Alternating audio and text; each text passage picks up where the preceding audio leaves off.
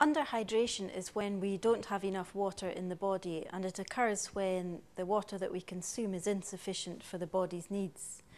It can lead to dehydration when we don't consume enough water, and that will result in a number of things such as dry mucous membrane, reduced sweating when we're getting warm, reduced saliva and tear production, and then it can move on to other features such as muscle weakness and tremors, confusion, hallucinations, and eventually it can lead to death in very extreme circumstances. It's very rare for that to occur, but it has attracted a lot of attention because the consequences are severe when it does occur.